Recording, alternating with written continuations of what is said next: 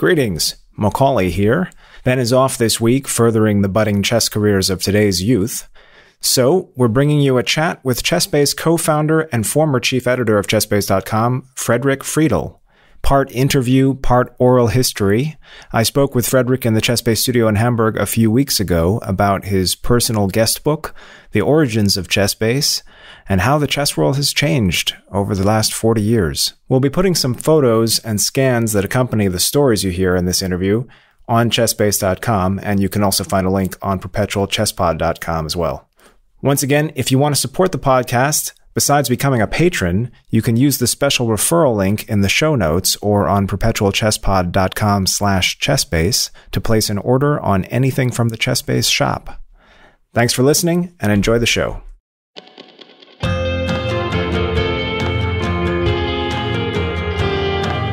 Hello everyone, I'm Ben Johnson and this is the Perpetual Chess Podcast. On Perpetual Chess, I have weekly conversations with the chess world's best players, promoters, and educators about their lives, careers, current projects, and best practices. Perpetual Chess is brought to you through the generosity of its Patreon and PayPal supporters. For more information, go to perpetualchesspod.com.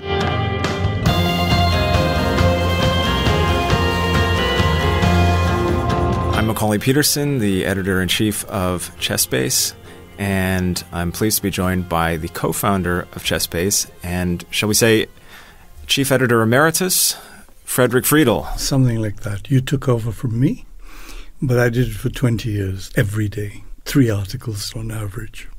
Well, we have a lot of stories to get to over the next hour or so, and I actually wanted to start with something that was published recently on Chessbase, an article about the 1980 documentary featuring Nigel Short.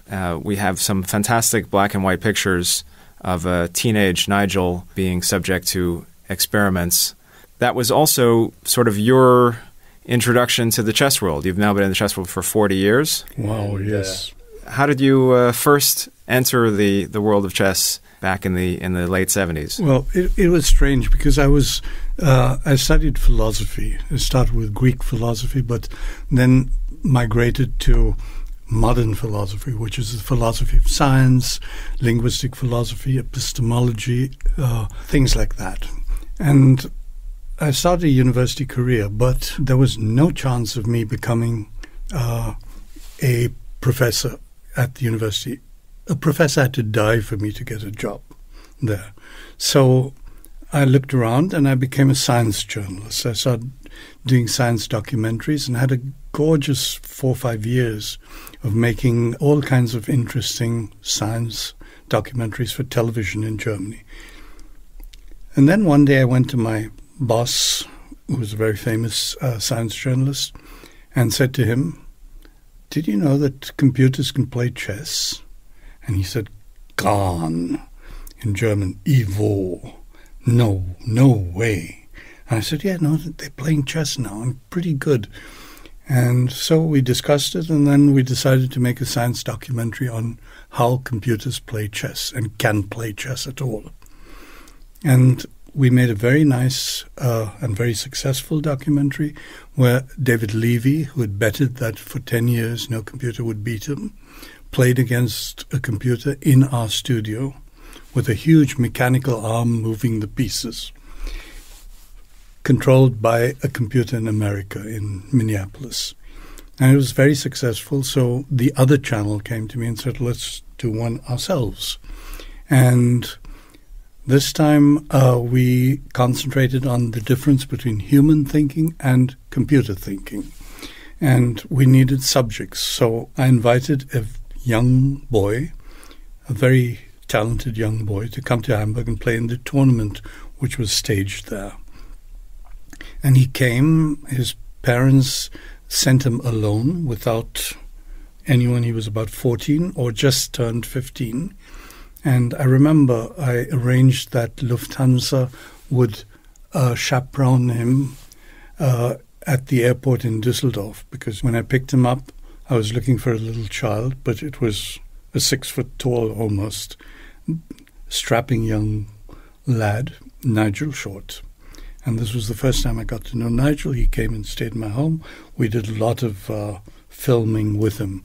And that was what I scanned some of the pictures, and I found this morning pictures like this. This is Nigel at the time in our garden, and we had a great time. He came again and again and again and again, and probably 20 or 30 times he came to stay at our home. So Nigel, short, looking quite boyish, with long hair.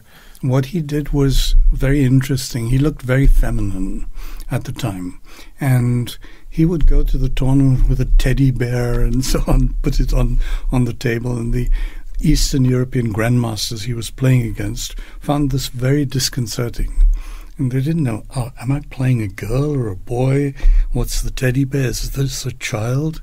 But of course he was very, very strong. And that was the very first meeting when I picked him up at the airport and realized that he was much taller than I expected.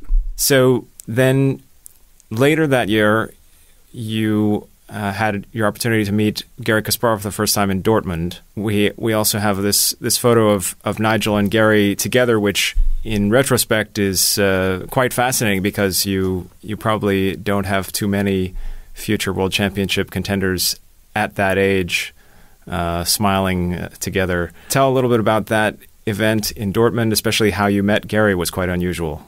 Well, what happened was, now I was friends with Nigel, and he was playing in the Junior World Championship in Dortmund.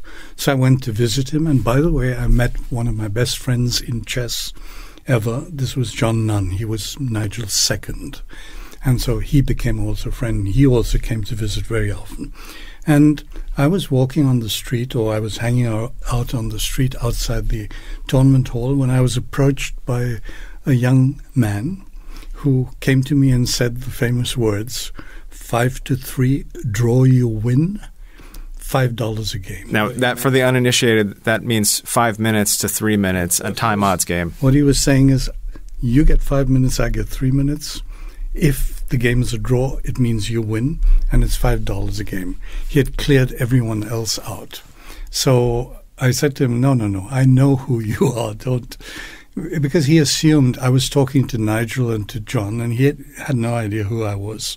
So he thought maybe I'm a grandmaster second or something, or helping these two. And decided, since he had cleaned out everyone else, nobody was playing against him at these conditions, he tried to get me. Later at the dinner, closing dinner, I sat down next to him and I chatted with him. And he claims he remembers that. I don't think so, but because for 5 years we didn't have any more contact. And this was Garry in 1980. Now, at that point, he actually was winning the World Junior Championship easily in that time, and was already obviously on the radar of everybody in the chess world. But did you have a sense of that you were talking to somebody who was going to go on to do great things? Of course. Everyone knew that. And for this reason, what happened was, I read in a newspaper article that he had given a simul in London, and they had given him a computer, which was the famous BBC Acorn computer. And I had the same computer at home. So what I did was I made a floppy disk. Many of our readers will not know what that is.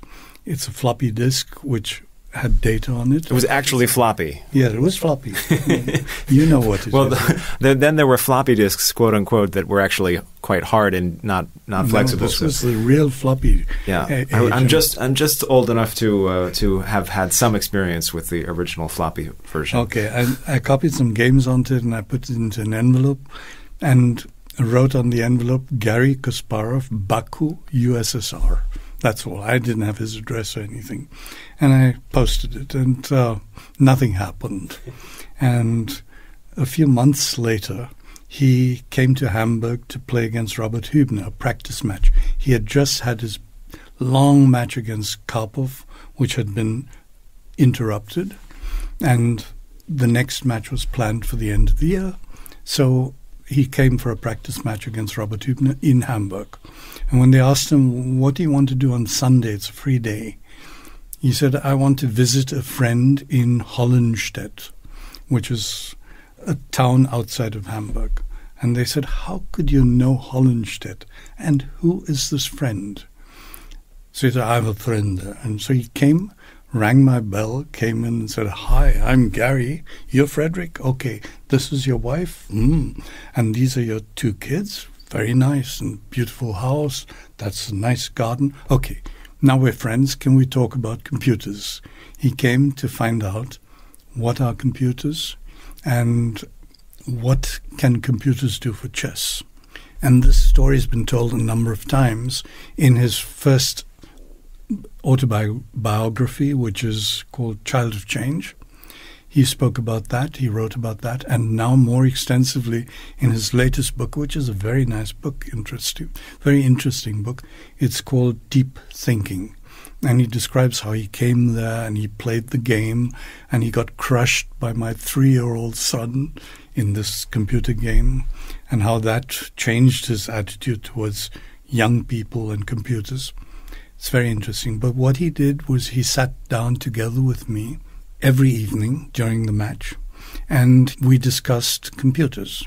I told him what computers can do, and he told me what computers should do for the chess world, which is amazing because he had access to more information than anyone else in the world except maybe for Karpov. He was very privileged in this, but he was looking for making this information available to everyone. So we designed a kind of a chess database. But this predates Chessbase itself as a company. Of course, Chessbase was nowhere in sight yet. And Garry and I, we drew up a plan to make something which he said to me, what do you call it? A database. Yes, we must make a database. So we drew up a plan and described it, and the Spiegel, which was a big news magazine here, and was the host of the match against Hübner, they published this. Friedel and Kasparov are planning to make a chess database. So every crackpot in Germany called and said, we have one, or we can do one. And I actually traveled to a few, but they just wanted access to Kasparov. So I didn't know what to do. I'm not a programmer.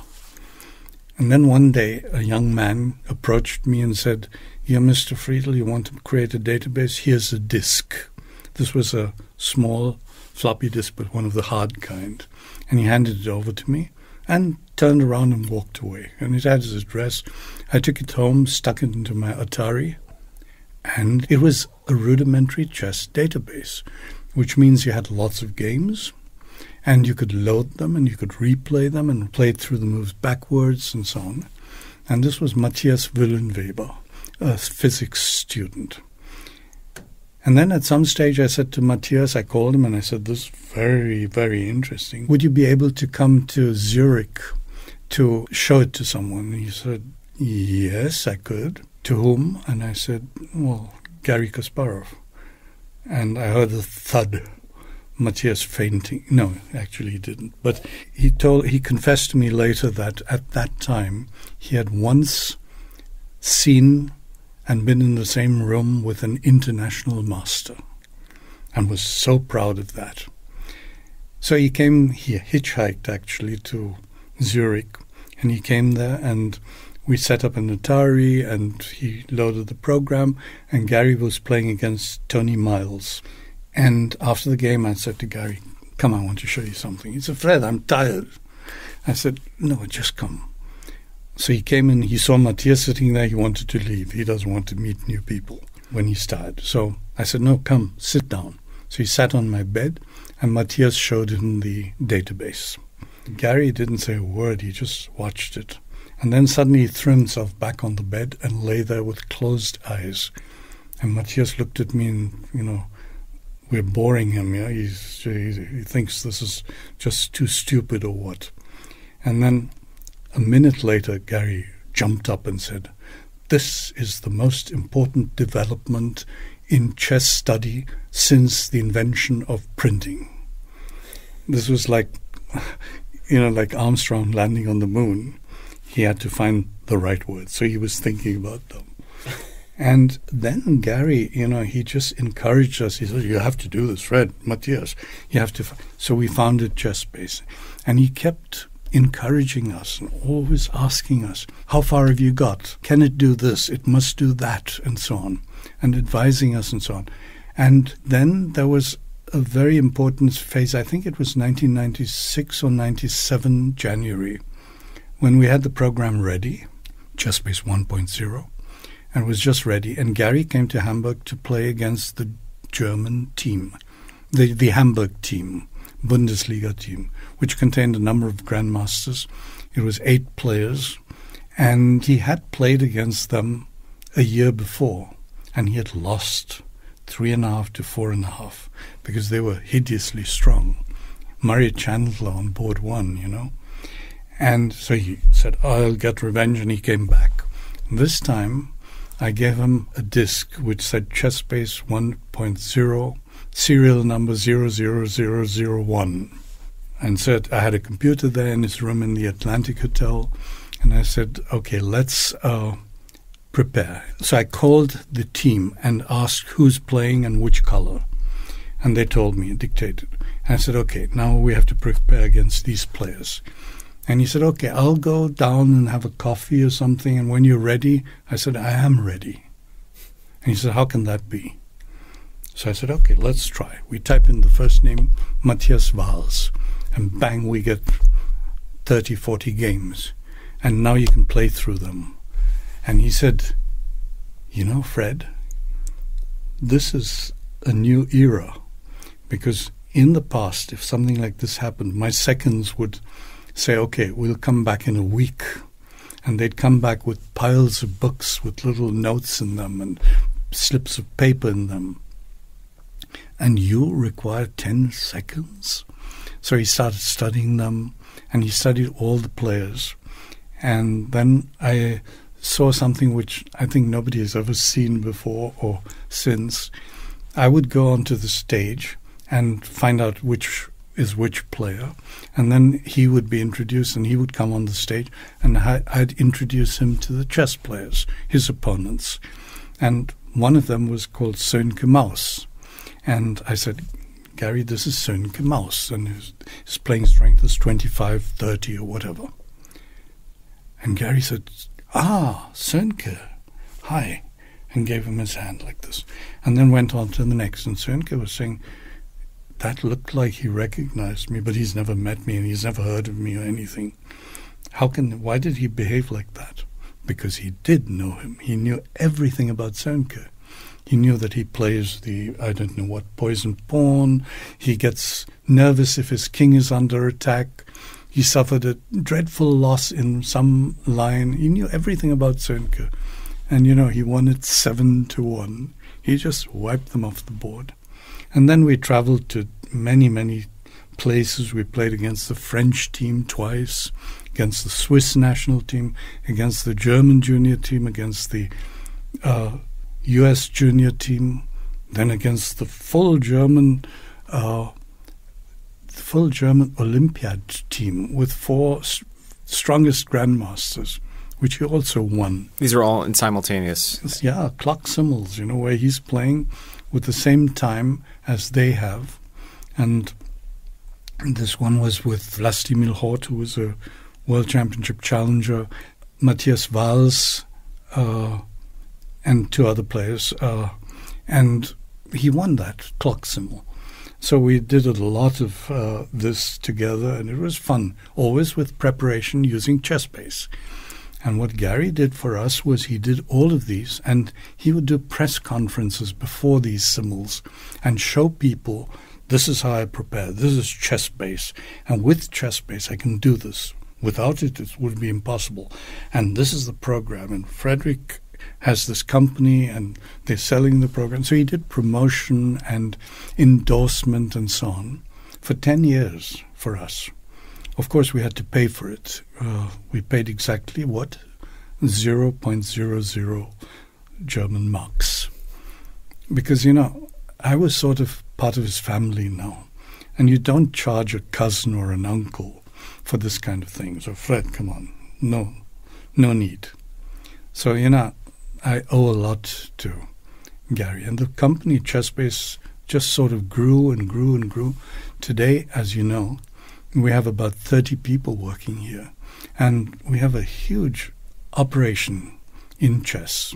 And everyone who plays chess is using it, just like Garry did in the first days of Chessbase, is using it to prepare for informal games, club games, tournaments, world championships. Well, one of the remarkable things you mentioned, Garry, at this point was like family, but you've actually had so many of these world champions and world champion challengers staying in your house. Like all of them, you know.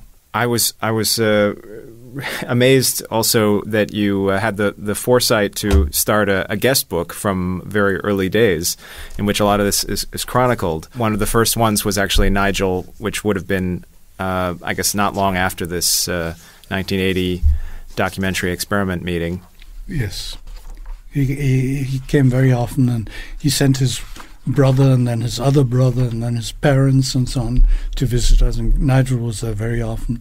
John Nunn was there very often. And Garry came for the first time in 1985. This was when he played against Hübner, and he was in my house. I would read this to you. I would love to read it to you, but it's in Russian. So we'll have to get the translation, and we can have a look at it later. But this, some of them wrote nice messages, some of them drew pictures. There's even some photographs in there. It really is kind of a history of the last few decades of world champions as well. So yeah, you had not only Short and Kasparov, who would later go on to play a match, but also Anand, Leko, Kramnik. And, everyone basically up until Carlsen has actually stayed in your house for sometimes weeks overall. Oh, many, many, many times. Shall we go on to Anand? Yeah, let's talk about Vishy, because I think, has he stayed there like more than anyone, 30 plus times? No, John Nunn is the record holder. But he was 35 times, I think. Vishy was there. And he'd come all the time. And it was very interesting how I got to know Vishy. Would you like to hear this? Yeah, how did you first meet him? Also as a teenager. I was at a tournament in London, and I was doing bulletins with Chessbase, with the new Chessbase program. And somebody introduced me to a young Indian boy. And he came over, and I said, okay, hi, where are you from? And Chennai, it was called Madras at the time. And he told me a little bit about himself, and I asked him at some stage, how strong are you? And he said, like 2,500. And I said, what? Who are you? And he's Vishy Anand. And I said, listen, I need to talk to you. And then I finished my bulletin. And half an hour later, he came to me and he said, listen, I have to go back to my hotel. Do you have time now? He was standing there waiting. I said, yes, of course. And I walked him to the underground.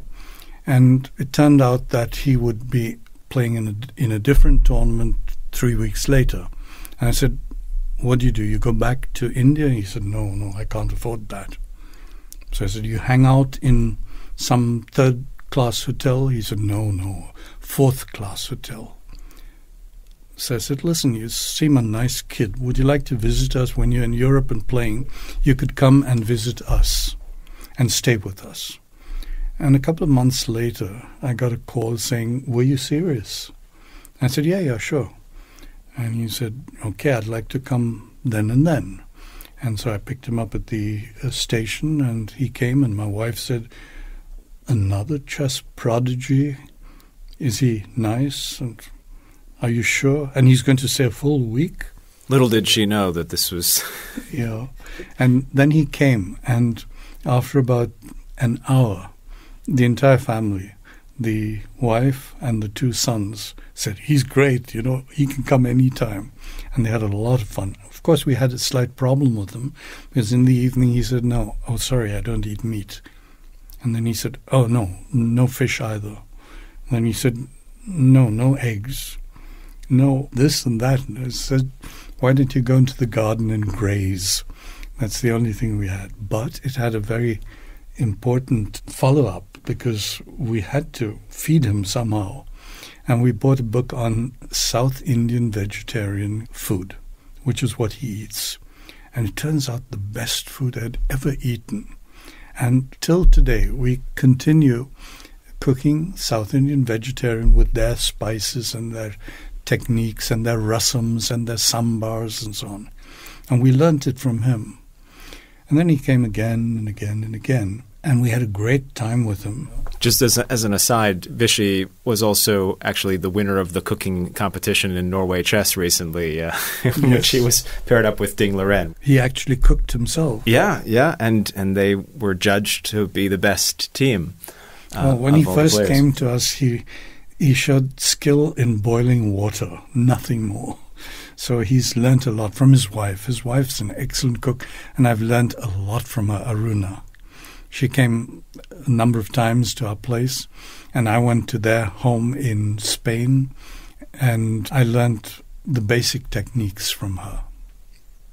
But at this point in your early visits from Vichy, this was long before they had met, but I gather he was also very interested in computers by this point and how to work with these new tools that you were developing. He was amazing.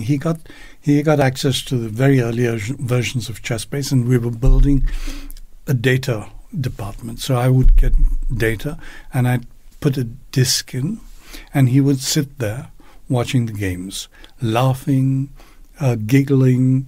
Sometimes he'd come and drag me over from the living room to the study. You got to see this, Fred. And he'd show me a game which I didn't understand, but look what he did, and so on. And he was enjoying himself tremendously. And one day at breakfast, I said to him, he said to me, "There are some errors in the database."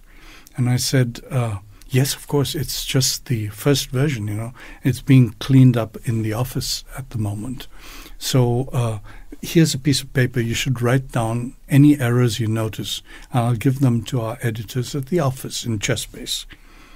And he was sitting there with breakfast, and he said, okay, game 173, the result is wrong. It should be 1-0, it was 0-1. Game 212, the name is, and something like that, And he listed 3 or 4 games. And I realized this kid not only memorizes all the games he's been watching at one game every 2 minutes, but he's also remembering the record number in the database. His hard disk was empty. He was just filling it. And so he helped us a lot. And we often had Vichy here at Chessbase, not this building, but in our previous office. And I'd force him to do preparation in the office. And the programmers would stand there watching him, talking to each other and saying, okay, you know what he's trying to do? He's trying to do this and this and this. And next time he came, he would have a function there to implement. We did that with Garry as well, by the way. Do you remember an example or two? Yes, there's one example. Garry would look at a game.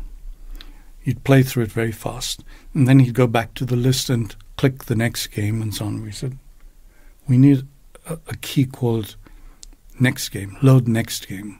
So we implemented F5. Now it's F11, I think. And you press F5 and it loads the next game and jumps to the position which, if Garry's looking at an opening, then it jumps to the position which he was looking at. And this was called the Garry key, F5. Now it's F11. And this is how we worked, with so many other players as well, with Kramnik and Shirov and so on. We just watched them, and our programmers would recognize what they're trying to do. And later, of course, we had discussions with some top players who said, what we need to do is this and that and so on. And the programmers will say, yeah, okay, and make a function. So when does Anand first appear in your guest book? I think it's 1988. Yes, here. We have in 1988. Thank you very much, Ingrid and Fred. Happy Fred, in brackets. This is because when he came, he started calling me Mr. Friedel and my wife, Mrs. Friedel. And we said, come on, it's Fred and Ingrid. And so, for the most wonderful week I've had in a long time, thanks Martin and Thomas for the whackings in every computer game I saw in the house. I really don't know how to thank you all. Anyway, this was on the 25th of April 1988. I think that was the first time he came. Yeah, so this is this great leather guest book with a what is it, a cork cover. It starts in 1981. Yes, with Ken Thompson. the Unix person, who was the very first one, who says, Frederic and Ingrid, you must come to New Jersey and let Bonnie and me repay your hospitality. And this was in 1981, yes. And then was it that every time someone came, they had to write something? So when Vichy came, is Vichy in there 30 times? Yes. Or, yeah. Okay. No, 30 plus times. I haven't counted it again. We only allowed people, or we asked people who spent the night there. And there you'll find people like Gelfand. When he was 19, he came over. And Peter Leko, when he was 14, he came over and stayed. And Peter Leko could write in German. Yeah, he speaks absolutely fluent German. And Peter Leko came and stayed in 1993, I can see here. And this is what he says. Peter Leko says, many thanks for everything. I hope that the next time I will be able to stay for at least a week. See you soon. You're translating I'm from translating what he wrote, into German. And then he came again and again. And with him I used to fight a lot, argue, because he had very outlandish views.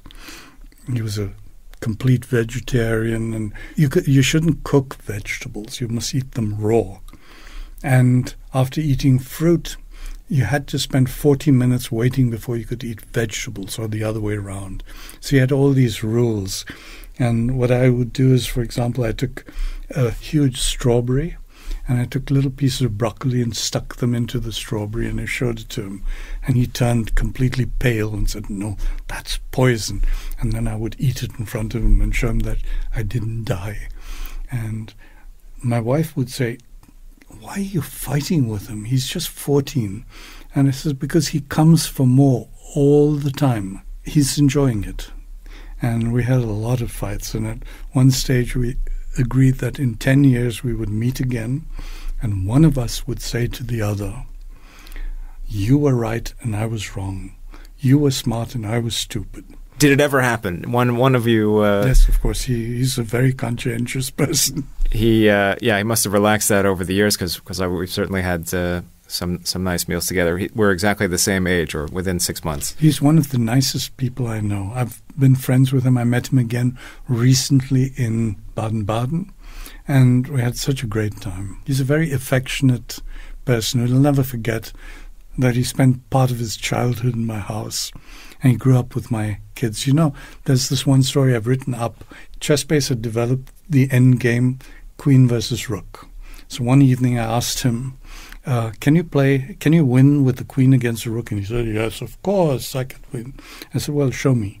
And he sat in front of my Atari trying to win, and he couldn't. And he was very frustrated. He said, what is this? Next morning at breakfast, I said, did you sleep well? And he said, when I went to sleep, I slept well. I said, why? He said, I was awake for 2 hours. I said, why?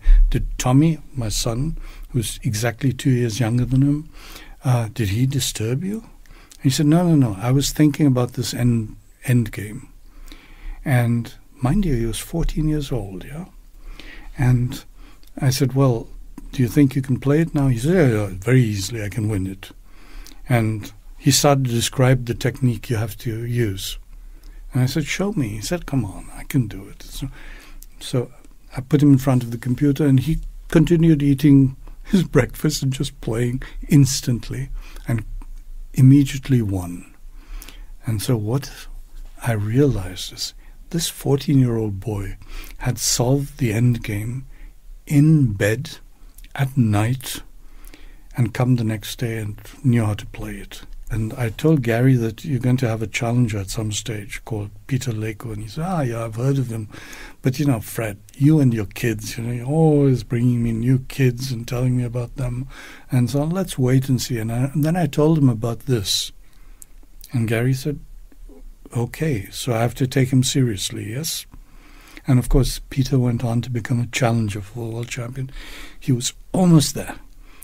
He just lost the last game. Otherwise, he would be one of the world champions. Well, and the man he lost that match to was Vladimir Kramnik, who was actually introduced to you by Kasparov. Well, that was also a very nice little story.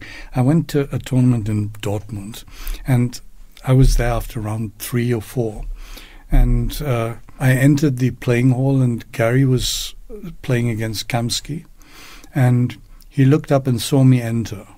And then he got up and walked to the front row and whispered to his wife. His wife then got up and came, and I was sitting down somewhere at the time, and she took me, led me out by the hand, out of it. And they wrote about this in the newspapers, that Kasparov was consulting Frederic Friedel through his wife or something like that. And she'd led me down the hall, into the cellar, into the lower places of the tournament hall, and where they were playing a giant open tournament, into a corner, and she read the names, and she said, "That's him." I said, "That's whom?" And she said, "Vladimir Kramnik." So I said, "Okay, and why are you showing me Vladimir Kramnik?" And she said, "Because Garry told me to." So I said, "Okay." And that evening I asked Garry, "Who's this guy, Kramkin or whatever? Kramnik? Okay, Kramnik. Why did you show me Kramnik?" He said, "This is a future world champion. This is a great player," and so on. Kramnik was, I don't know how old, 17 or 16 or something. And Garry was full of praise for him. And I said, "Just watch him, Fred, and you will see," and so on. Later that year, I think it was, I might be getting dates wrong, but Garry asked the Russian Chess Federation to include him in the Olympiad team for Manila. And they said, "Who, Kramnik? We have 17 players who are senior." And Garry said, "No, I want him." And they said, "No, come on, this is a typical Kasparov. He has this idea, no way," and so on. Garry said, "Okay, then who's going to play first board?" And they said, "Okay, are you blackmailing us?" He said, "Blackmailing is such an ugly word. But, okay, I might be exaggerating, but he got Kramnik into the team." And they said, "This is a disaster." Of course, Kramnik went there and won all but one game. And he was the greatest success ever. And, of course, he went on to challenge Garry and to actually beat him and become world champion. Yeah, and this would have been the early 90s, about 25 years ago. Pretty remarkable to think about that this was already clear to Garry when he was still just a teenager. Garry was spotting these talents. One day he told us in a press conference in Hamburg, they asked him, "Do you know any potential challenger?" He said, "No, I don't know. Oh, maybe somebody called Kamsky." And everyone looked him up. Who the hell is Kamsky? And then one of our Chessbase people went to St. Petersburg and met Kamsky and said, "I would like to talk to him because the world champion Garry Kasparov says that he is one of the top future players." And the trainer said, "No, he can't have said that because who knows Kamsky?" But he had spotted Kamsky. Kamsky, one that doesn't appear in your guest book. No, Kamsky never came to our home. But Kramnik visited not long after that. One of the first entries, I don't know if it's the first, where he came to stay in my home was in 1996. And he wrote in this I can read, it's very nice. He wrote in my guest book, "Thanks, Frederic. I am having a very good time here. Even extremely poor play of Fritz 4 against me cannot spoil it." He played a number of games against Fritz. He's baiting me. "The place is great. If I would live in such a place, I would soon become world champion. So thank you again for very nice treatment." And then he came a number of times, and it was always fun. He's one of the nicest people I know. Yeah, it's also interesting that this in many ways is a chronicle of the Chessbase history and the evolution of computer chess as well, because before we spoke that Leko, coming the previous year, had said something about playing Fritz 3. Here we have Kramnik playing Fritz 4. Now we're up to Fritz 16. It's kind of... Let me just say that I witnessed this evolution. We launched Fritz 1 in 1991. And then a number of grandmasters, I mean everyone, Sarlov or Gelfand, anyone was at my home, and they would try it out and say, oh, this is cute. I mean, it's not serious. It's nothing for us, but it's cute. It actually plays legal chess. And then we had Fritz 3, and they said, well, you know, it's quite interesting. But, of course, it's nothing for us. Or Kramnik here at Fritz 4, extremely weak, but it's cute.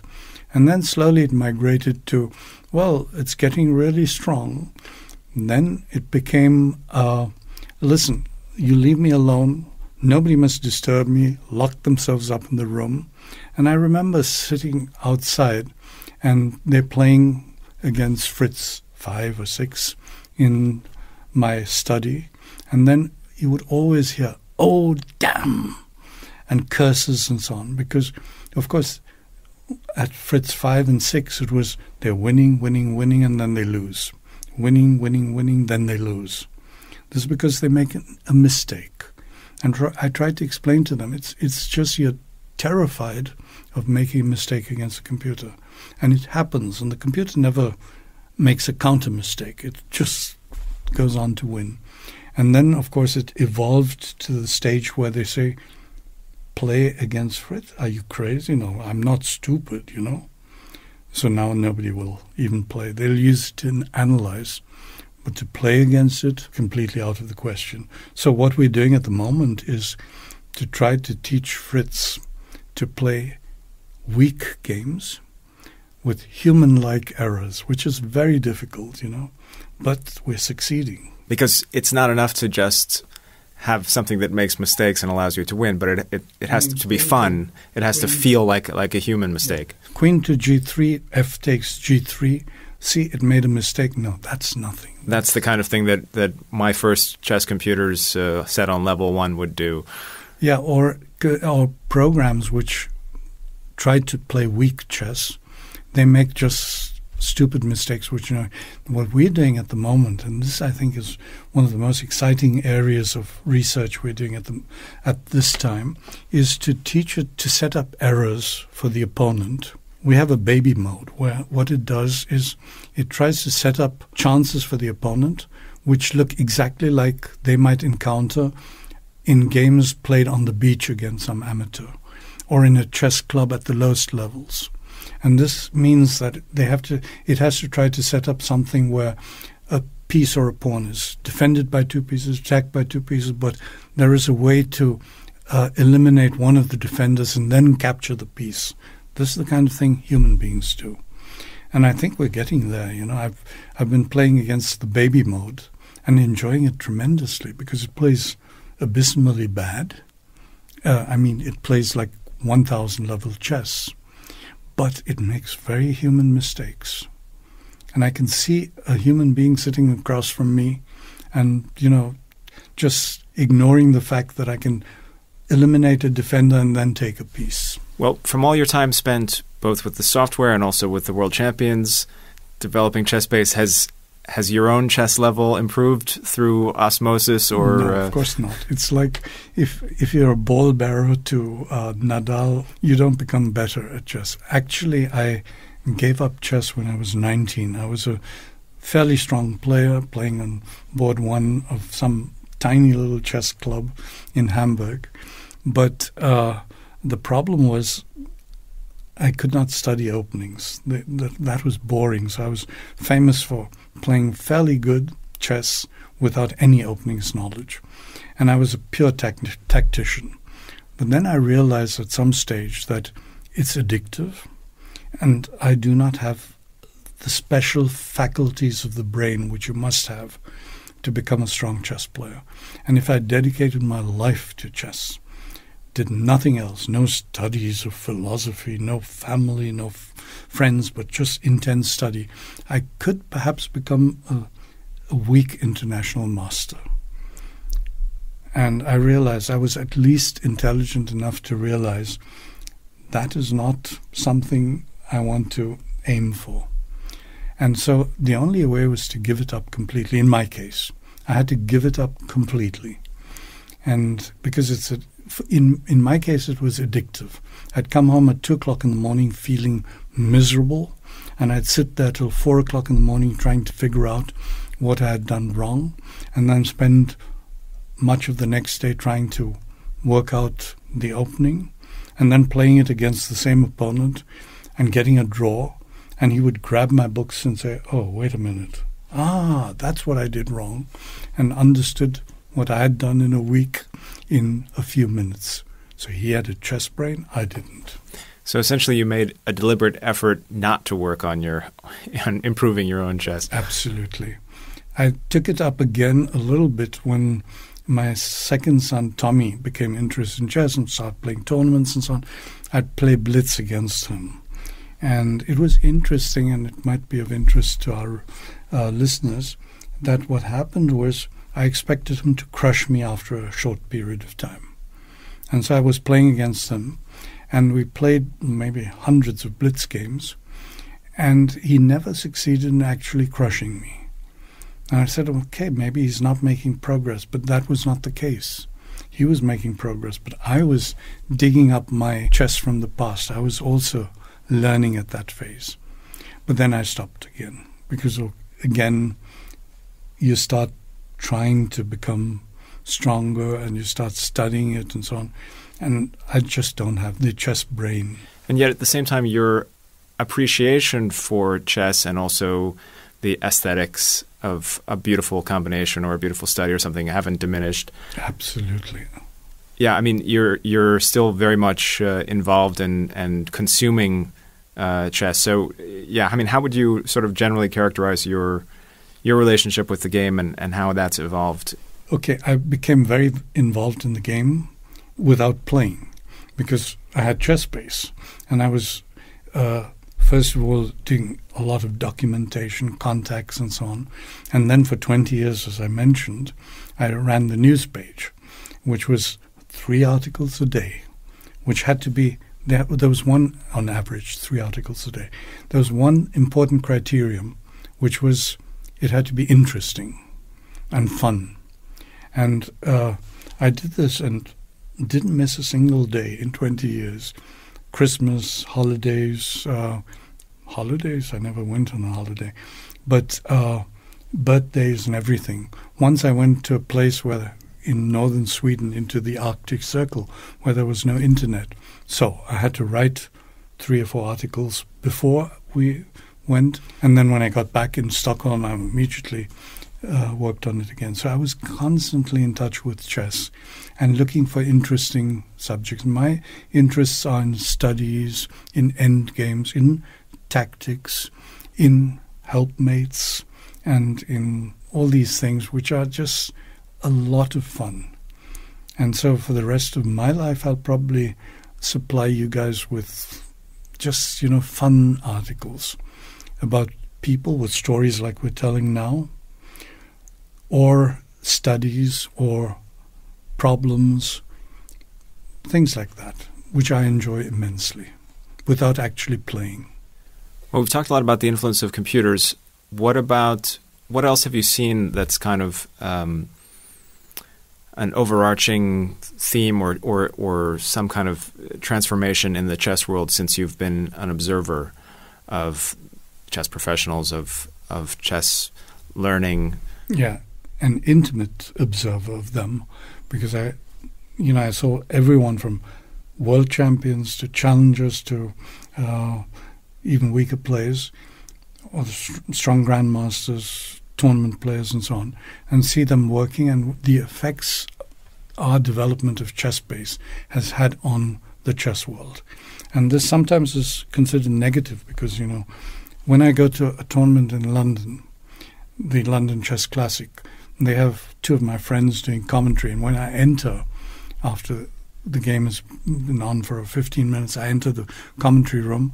They have on 2 occasions at least said, "Oh, ladies and gentlemen, that's Frederic Friedel, the man who destroyed chess." This is Ali Motasavi. And he said, chess used to be such a lot of fun. We just go there and crush everyone. Now you have young kids coming to us, extremely well prepared, and we have to work for it. And that's because of him and because of Chessbase and so on. But so what happens is, And we must realize that this is what Garry Kasparov did. He gave the tools which only he and Karpov and Portish or a few other people had to the entire world. So everyone could prepare. Now, people say there's a lot of over-preparation in chess.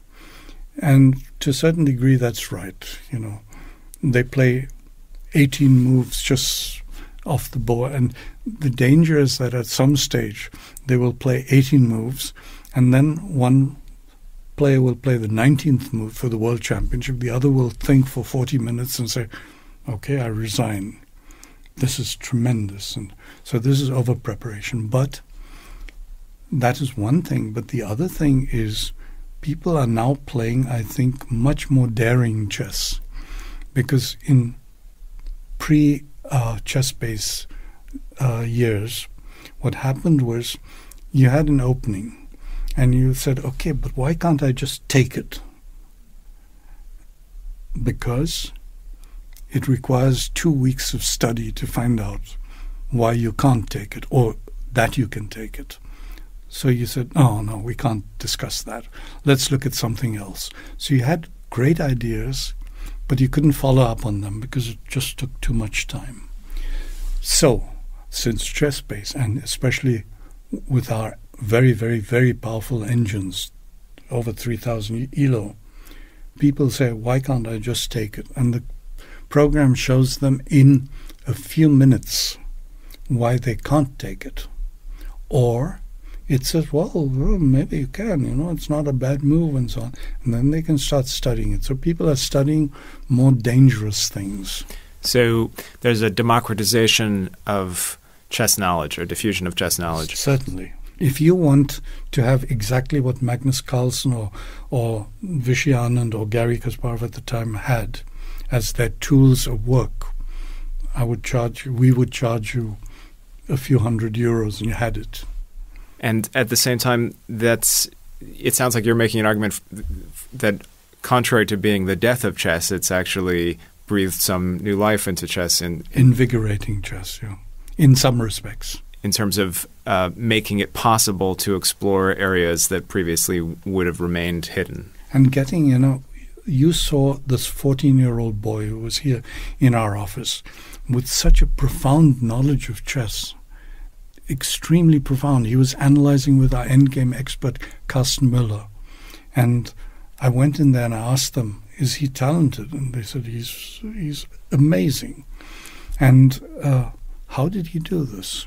He could never have done. Okay, he has a couple of very, very good trainers in India. This is an Indian, Nihal Sarin, and the other one, who's maybe even stronger, Pragananda. And they have Ramesh and wonderful trainers. But they also have 24 hours of access to the most fantastic knowledge available to human beings in chess. Remember, the difference between our age now and 20 or 30 years ago is that 20 or 30 years ago you spent, in preparation for top players, you spent most of your time standing in front of a bookshelf and thumbing through books and putting little pieces of paper in that. You spent 80% of your time doing that and 20% of your time looking at the position on the board. Now you spend 5% of your time searching for something and 95% of your time actually looking at it and analyzing together. A 14-year-old boy sitting there finds what he's looking for, finds new ideas, and then analyzes them with a 3,000 level chess player, guiding him and saying, no, you can't do that. Yes, you can do that. And you've also been interested in the other end of the spectrum, the beginner end of the spectrum, and chess education a little bit. What do you see as the future of the chess tools for children? I think it's very, very important for children to learn chess. And that's why I'm trying to introduce it in chess in schools, to introduce schools to the concept of having a chess group. I want 1 hour of chess in the normal weekly schedule, or a few hours in the afternoon in groups. And the reason I tell them is not to generate new world champions and grandmasters and so on, but to teach children something unique which you can learn from chess. It's fun, they enjoy it, and they learn a few things. I'll tell you this in the example of my son Tommy. When Tommy was 7 and 8, I told you I played a lot of blitz against him. He became very ambitious and he used to go to a chess club. And by the way, his trainer was Matthias Feist, who programs Chessbase. And Tommy was playing there and in a town very close by. And at 1 o'clock in the afternoon, my wife would say, "You've got to pick him up. You know, he's probably finished his game." So I'd drive there and I'd see Tommy sitting at a chessboard like this and staring at it. And then he'd look up and see me and he'd say, "No, go away, I'm working." And I realized he's been sitting there for 4 hours. And he's like 9 years old and staring at the board and working on a problem which is this size. And what did he learn there? He learned, of course, logic and combination and strategy and responsibility for everything he does. But he also learned, and mainly, to concentrate on one task. And at the time, I did some measurements on his classmates. What is their attention span? And it turns out it's like 16 seconds. You can do this by using long and complex sentences and watching when they sort of look away because they've lost you. And he's become a very, very proficient programmer, top-level programmer. And if you ask him, how can you do the things you're doing? Learn a new programming language, write a backbone for a huge system, all in 36 hours. He says, I learned to concentrate when I was playing chess. So everyone should play chess, learn chess in school at the age of 7, 8, 9 years old, and they'll learn how to concentrate. And we're doing some very interesting projects now to introduce chess in schools and to have schools playing against each other, which has become so easy because you can do it on the internet. You can have chess groups, and we're going to do one now between an elite school here in Hamburg and a school in Beijing, which Ho Yifan, one of my best friends, has found for us. And they're going to play against each other, 4 boards or 8 boards, and they can do it once a month or every 2 weeks. And then in the end, they can send a group of kids to Beijing or send a group of kids from Beijing to Hamburg and make friends. But do it through chess. When Tommy was learning at home, did he get to play against the players who stayed in your house? Was he learning from them as well? He played against all of them? All of them. And I had to tell them, don't let him win. And I remember John Spielman said, of course not. I will never let him win. And he played against all of them and had a lot of fun. He played about 30 games against Viswanathan Anand at breakfast usually. And the score was 29-1. What was the one? The one was when Vishy got involved in conversation with me, and Tommy suddenly said, "You lost on time." So he has one game. And was your house filled with chess books as well? Yes, we have a lot of chess books, but they're diminishing because, chess books are a mystery to me, especially books which have lots of games in them. What do? You see a game, there's a diagram, you go to the diagram, and then you try to play 3 moves in your mind, and then you've lost it.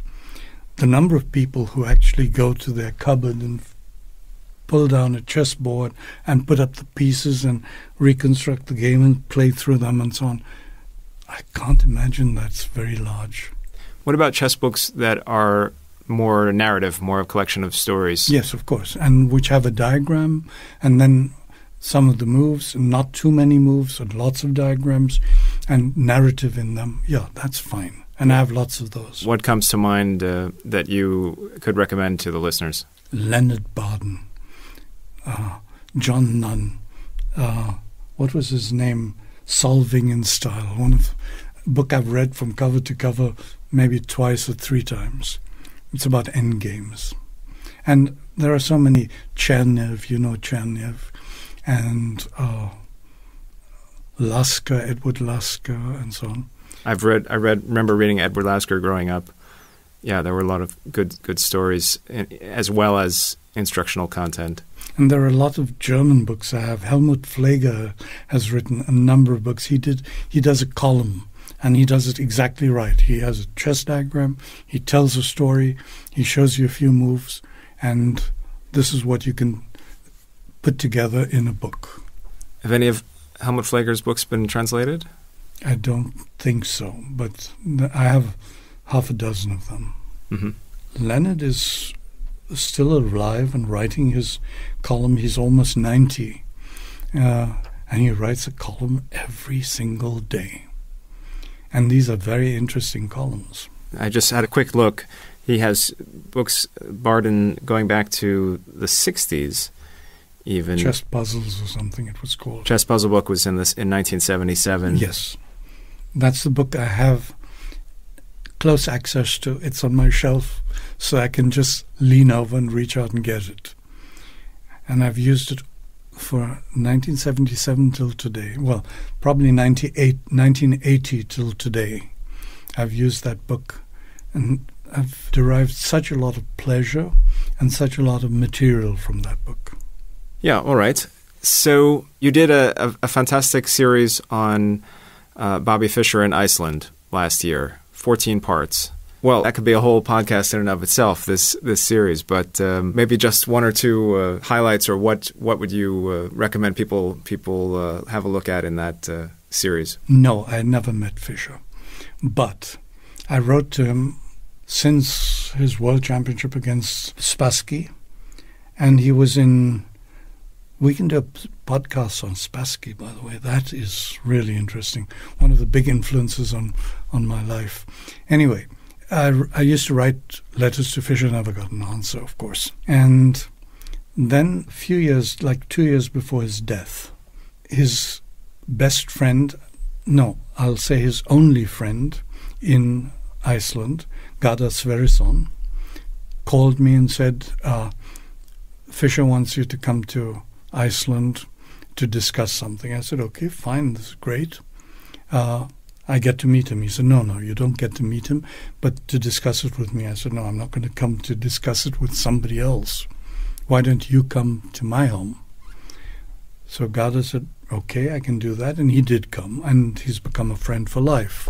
He's a very interesting, very nice person. I've written in my articles, I think in number 2 of the series, it describes exactly who he is and how he lives and how he was a friend of Fischer. And I've written about his books as well. He's written a couple of books. He's written a book about the last years of Fischer. Anyway, Garda came, but before he could come, before he arrived in Hamburg, I was just about to leave the house when the phone rang, and I looked at my family and I said, should I take it? Yeah, I'll take it. And I took it, and somebody said, is this Mr. Frederic Friedel? I said, yes. He said, this is Bobby Fischer. And I said, come on, are you sure? You thought it was a prank call. Well, he said, yes, I need to discuss this and that. But he mentioned Garda Sverrisson, so I knew, okay, it is probably Fischer. And I said, I've been writing to you for 20 years, and suddenly out of the blue you call. You never reacted before. And you said, no, 25 years. Because didn't you write to me in Pasadena? So it was absolutely genuine. And then his idea was he had invented a new form of chess called new chess or something like that, with the random pieces. Fischer random chess. He wasn't calling it Fischer random chess originally. No, he was calling it the new chess. And the old chess is completely dead because it's all preparation now and so on. And this was before the new Cokes, or so no, I guess it could have been after. So you wouldn't know that was a branding dead end. Well, he had invented a new game, and he had the idea, I want to play the world champion Anand in this new chess. And he had decided we need a sponsor for $2 million. And who can we take? Chessbase, that's it. Chessbase will sponsor this. And I said, no. First of all, we don't do this and we can't afford it. And secondly, there's no exclusivity. If you play a match, everyone will cover the match and so on. And that's not the way you do it. You have to announce that you want to do something like this in a press conference, and then some company, maybe a car manufacturer in South Korea or someone will say, we'll do it. And they can pay for it, and then it becomes an international event promoting that car company or something. You don't decide which company is going to do it. And so I had lots and lots of conversations with him over a month or 2 months, and he would call, and I also had his number, and I would call him, and we had these hour-long conversations, and it was amazing. He was a very intelligent person. He had access to humor because I can't resist. I was teasing him all the time, making fun and so on. And he would really think about things I said. I would contradict him, and I assumed always if you contradict him, it's over. But he'd call the next day and said, I've been thinking of what you said. The error in your thoughts is the following, and then we'd debate that. Maybe I can write a little bit about this because we decided there was an embargo on anything we'd discussed for 10 years after one of us dies. We are there. We are now there, yes, yeah, of course, 10 years ago. Since his death. So maybe I'll write something about it. And I actually recorded some of our conversations just to make sure that I have proof that I'm not just inventing all of this. But I realized that was illegal, so I'm not able to use them or show them. Did you take a lot of contemporaneous notes? No. So, yeah, then... These were conversations. He'd call me at 2 o'clock in the morning. But the next morning, you couldn't write down? No. Well, I've stored it all in my brain. It's very, very lucid, what we discussed and the debates we had. Although the memory over time does funny things to stories like that. Whom were we talking about? Fisher, yeah, right. So, yeah, it's a pity that the recordings... But you had some recordings? You still have some recordings? No. No. Let's say no. All right. Well, maybe they emerge. 10 years after his death would be interesting to hear some recordings that are not things that were broadcast on Philippine television all about the Jews. Yes, about 4% of our conversation was assuring him and me. I used to pretend that I was also worried about it. I would tell him, you mustn't publish what I'm saying now. He said, me publish where? I said, no, but I don't want you to publish this. But 4% of our conversations was about how this had to be kept private. Garry Kasparov is the only person who knows about this. When he was in my home, Bobby called, and we had this sort of conference call where Garry was listening in and talking and so on. So Garry knows about this. One last thing about world champions. At some stage, world champions and challengers, you see them all in my little book here. And at some stage, Garry said to me, Fred, are you incubating challengers for me? Because, whenever there was a challenger, he's someone who's been to Fred's home for 17 times or 4 times or 7 times or whatever. And I told him, yeah, of course, they come to my home and drink the water. And this makes them world champion or challengers. And unfortunately, Magnus Carlsen has disproved this because he only almost made it to my home. I used to look after him when he was in his mid-teens instead of his father, and would be at tournaments with him. And we were at Dortmund, and he was supposed to come to my home and then proceed to Oslo. But after the event, he was so tired that I looked at him and said, get on the plane, fly straight to Oslo. And so he almost made it, but he never actually came, and he never actually drank water. So apparently that theory has a flaw. So who's at the end of the guest book? Right now, at the end of this guest book? It's still ongoing. This is one book. It's not multiple editions. Because you're starting to run out of pages. Yeah. Nihal Sarin, Ho Yi Fan. Here. We can, you can read it to the audience here. Yeah, my Chinese script is not so high level. No, Yi Fan was there, and that was just marvelous with her. She's such a wonderful person. I have offered her adoption. I want to adopt her, but apparently no. How many pages is left? Not many. How many years left for me? Not many. And Wesley So with Lotis was there. That was really lovely. Although they wouldn't have stayed over, probably. No, they were at a hotel close by. You've relaxed this rule about having to have spent the night there to be in the guest book. Well, they spent a whole day until late in the evening and so on. And then I went to the hotel, so it was okay. That was just this past year. Yes. But we and Tanya Sachdev is also there.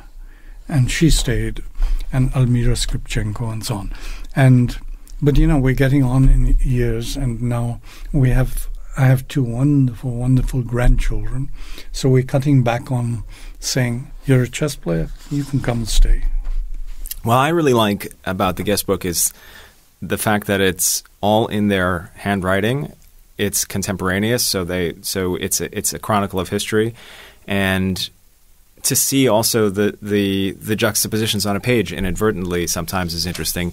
So yeah, I'm definitely very keen on trying to get this we should as a historical artifact scanned really in its entirety, and then just have it unlock some memories from these visits that can turn into a whole series. It's also funny, because I'll give you one little example. I can't find it now immediately, but I can tell you what it was about. We had Valery Salov there, who was one of the top 10 in the world at the time.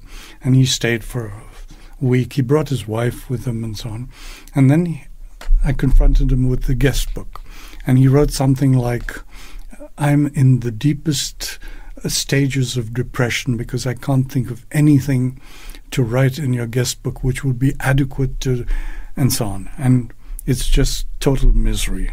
And then he came back a year later or something, and you should read his entry in our guest book. It says, my stay reminds me of the poem by Pushkin, and then he writes the whole thing. What was this? He's a chess player. He did preparation. He knew what was coming. So he'd done preparation, and he was ready for the guest book.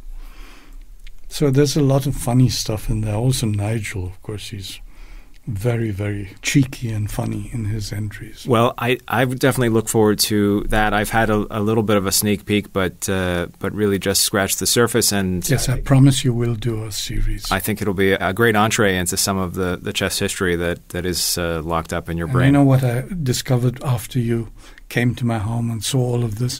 I pulled out all the negatives. I have black and white negatives from the early ages of chess. And the recent article on Nigel Short and position recognition resulted from your visit, and Carsten Müller came and saw these. And now I've started scanning them. And so we can do stories from 40 years ago or 30 years ago. And these are, you should see some of these players, Gelfand at 19 and Leko at 14 and so on. Well, that's a good place to stop. We've come back around full circle. Thanks very much for sharing some of these stories. And we look forward to publishing more on Chessbase as well. You're very welcome. You realize I'm on the wrong side of the lens here and the microphone. Usually I would be doing what you're doing right now, but it was fun. The new Perpetual Chess theme music is courtesy of Geert Vanderveld. Special shout out to him. I also want to thank everyone who supports the podcast. That includes people who tell their friends about it, people who write positive reviews on Apple Podcasts, and most of all, those who have donated to support the show. I spend about 5 hours a week on each episode, and even though I love doing it, it can be hard to find the time. Without the support of my Patreon and PayPal Perpetual Chess partners, the show would not be possible. They are Adam Ralph, Adam Vrancoulge, Adrian Gutierrez, Andres Krizdewa, I hope I did okay there, Andres, on your name, Alex Pejas, Chris Wainscott, Chad Hilton, Chris Lott, Christopher Wood, Coach J's Chess Academy, Chris Flanagan, Daniel Naylor, Daniel Schaefer, Gary Andrews, Greg Shahadi, James Bonastia, Jason Dunbar, Jennifer Valens, Jeffrey Martello, John Fernandez, Jen Shahadi, Jen Scream, Jerry Wells, John Thompson, Johnny McMenamin, Kelly Palmer, Krishna Gopala Krishnan, Lorraine Dore, Matthew Passy, Macauley Peterson, Matthew Tedesco, Pascal Charbonneau, Paul Sweeney, Peter Lux, Peter Merrifield, Randy Tempo, Ricky Grahalva, Rob Lazorchek, Robert Steiner, Tatyev Abrahamian, Thomas Stanix, Thomas Tachenko, Tim Seymour, Timothy Ha, Todd Bryant, Tony Rotello, Victor Vrancoul, Zhao Cheng, and Zhivko Stoyanov. Thanks a lot, everyone. I'll be back next week with another great